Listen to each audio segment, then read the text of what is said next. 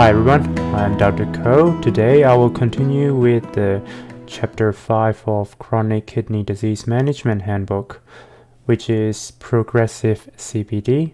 That means that we need to get involved more other providers than ourselves. So in this case, we are talking about referral to nephrologists. So indication for nephrologists are written there.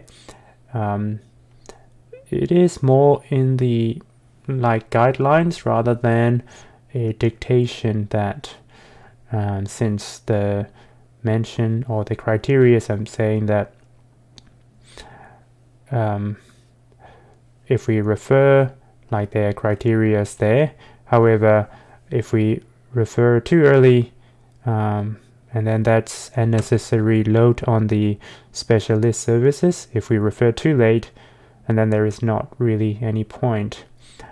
Sometimes you may diagnose someone with limited life expectancy, such as people with multi comorbidities who is residing in nursing home, or who are more or less palliative care setting. You may not want to refer to them. At least it's important to get the review. So by referring them early, we can reduce progression of the disease, and we can reduce morbidity, mortality, or quality of life improve. We can reduce the rate of hospitalization and set the expectation for the patient and the family members. And in the context of dialysis or kidney transplant, that can be done on time. So if we look at these are the recommendations. So let's say eGFR is less than 30%, so stage 4 or stage 5. And it has to be not due to acute renal failure, but if it is acute renal failure, this person should to be in hospital anyway. And there is persistent significant albuminuria. That is in the context of diabetes or any other proteinuria requires referral, and there is sustained decrease in eGFR within 12 months, and that's no good. And that CKD with not just with hypertension, any other medical condition, for example diabetes with poorly controlled, you would refer to endo and renal physician anyway. So that's need to consider. So in terms of not necessary is that if it is over 30% with there is not much protein in the urine and everything stable, the person has good quality of life, and then you can manage based on what is recommended in this book. So it's quite you can manage it more in your own clinic. You will need to review frequently, but it is important to know what your limits are. Now this is very good point. Each of the state has the referral requirement. In Victoria we use the electronic referral, and it applies the statewide criteria. So things like blood tests, protein, urine tests, and ultrasound are at least required.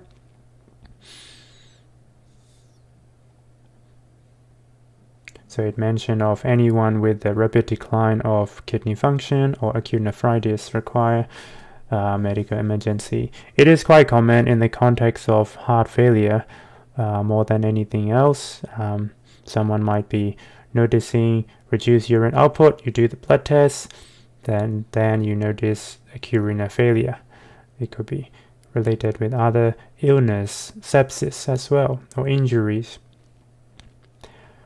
So what options are available for stage 5 kidney disease? So it is important to inform the patients that if you are referring to a specialist, what type of treatment are they going to provide? My basic principle is that you only refer for doing things that you cannot do yourself here in your clinic. Things like explanation and supporting the person are something patients or family members will expect you to do that. Yes, the specialist team will do that too, but in general sense, they may not know the person long enough or thorough enough like you do. So the renal replacement has two forms, the surgical and medical. That's the way I remember it. Medical is dialysis and surgical is the transplant. And there is what they call renal supportive care, RSC. So what does it involve is usually nurses, community health care, palliative care, and allied health to support the quality of life. So treatment options, you can actually print out this sheet. Now my head is covering this bit. So start with comprehensive conservative kidney care. So they are usually people who are waiting for transplant or that doesn't need that yet, supported by the other team members. So they're usually what you are doing already: medication and diet control, advanced care planning, and symptom and responding to symptoms that are associated with it. At the same time, be proactive and monitoring them.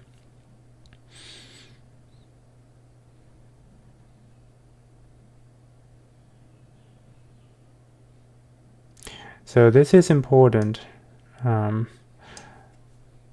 So we need to know limitation of what we can do, and at the same time limitation of therapies that we recommend. So if the person has very limited life expectancy, would you really make them go through all the complicated medical procedures that may not make them live longer or improve quality of life? So home peritoneal dialysis. So there is continuous ambulatory peritoneal dialysis, CAPD, and automated peritoneal. So they are usually 4 or more daytime bags, changed manually, and then the other is overnight. Since this is more convenient, the infection risks are there, but need to be able to done at home. So that's peritoneal. And then we would do with the blood, we will need blood from a vein and artery. So that is done daytime and takes 4 to 6 hours on a day, and nighttime is that 3 to 8 hours per week. So it is kind of like an appreciation that our kidneys are doing day in and day out 24/7 to keep our body functioning. I suppose the same apply to our heart as well. We only value them if they are no longer working. So the blood is being cleaned by the artificial filter. So we need fistula for that, and it need to be wait 3 months before able to do.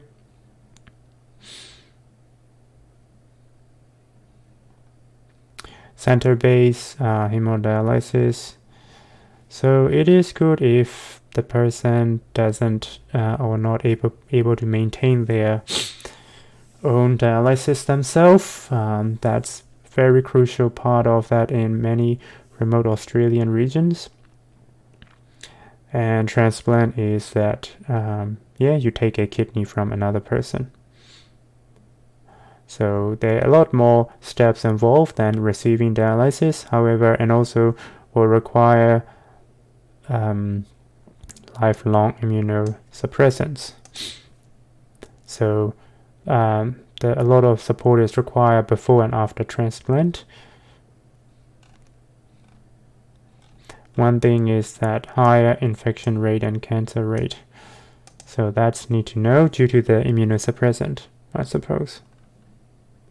So these are the links that are available, which is you can print out and give it to the person, or you can give them a link these days. So shared decision making is important. That is to make what to do, since this is a life-changing medical treatment. once you commit to it, you need to do it properly. So this is very good 5 question.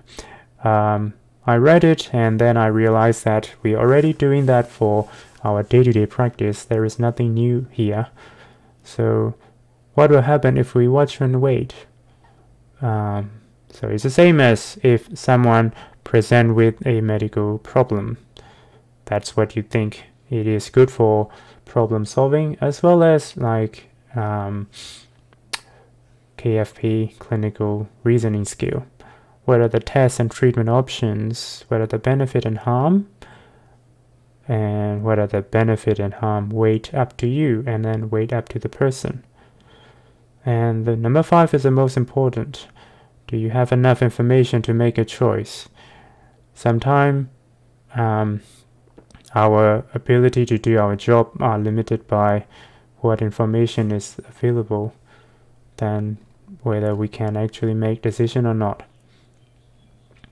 So the same as any incurable medical condition, I should say incurable and progressive medical condition, advanced care planning is crucial.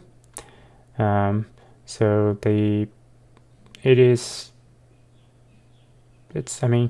we should be doing everyone with health assessment over 65 anyway.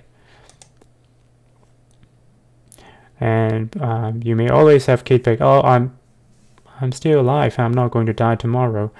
And then, well, you can say that, well, that's exactly why you need to do that.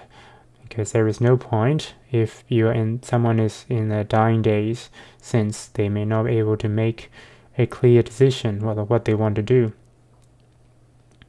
So these are criteria that would make sense to do advanced care planning. So if the person has existing medical condition that will reduce life expectancy, 2 or more significant comorbid conditions, poor functional status, chronic malnutrition, and poor quality of life.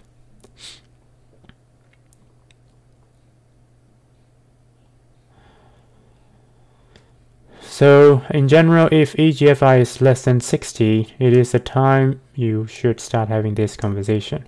It is very rough guide, and it cannot go wrong.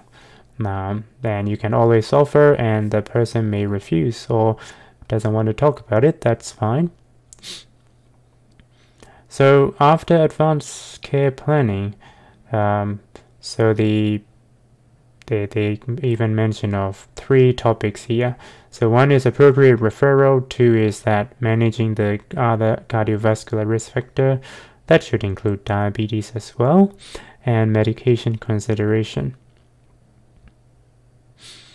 So and this is more in the palliative care context. So they said we can manage it successfully in our clinic room. You can always email, phone, or send a letter to specialists. Touch base, doesn't need frequent referral, especially if you are in the bush. That's quite applicable to RVTS registrars or any rural doctors. That is a good option if you know what you're doing. So and general decline in the eGFR is quite maybe age appropriate. However, we need to rule out any other reversible factors. With the cardiovascular risk, it's the same as any other chronic medical condition, lifestyle and pharmaceutical management. So a mention of the goal of the treatment is to improve function and quality of life. At the same time, we don't want to be too aggressive since you may not achieve anything meaningful, and you could end up, doesn't take much to have dehydration, and then patient's blood pressure would drop. So we need to understand what is the acceptable level for the one person to another. So medication consideration is diminishing tolerance of side effects and more drug interactions. So that's really important to consider. especially medications that are metabolized in the kidney and liver, which are almost everything. And polypharmacy is a common risk.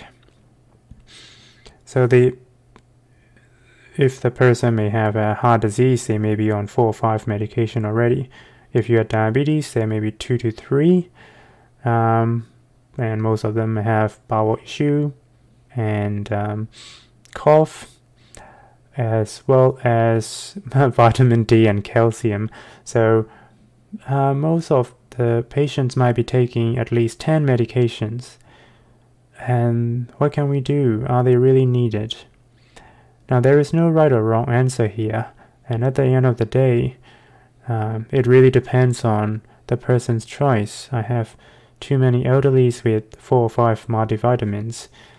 And I inform them about limited use after a certain age and their situations, but they're still keen on taking that. So that's a person's choice. Generally, dose reduction need to be considered, even if the varieties are maintained. So this is all about chapter 5. So it involves referral to specialists and consideration for what to do with stage 4 and stage 5 kidney disease. That's about chapter 5. Hopefully you find that useful.